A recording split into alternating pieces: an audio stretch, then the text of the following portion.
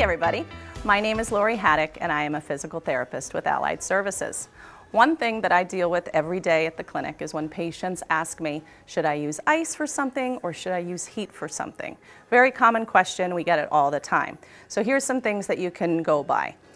When you are in pain, acute pain, like above a 5, like 6, 7, 8, that is sometimes you want to use ice. The ice is going to help with that acute inflammation and it's going to help to bring your pain levels down. Heat would be more so if you're a little achy, a little stiff, and you're looking to get a little bit more motion. So that's going to help increase the blood flow, it's going to help the flexibility of your muscle and help you move around a little bit. So heat might be something you want to do to start a program or start a routine or start your day. Ice might be something you're going to use at the end of the day when you're a little bit more sore or after you've done a prolonged activity.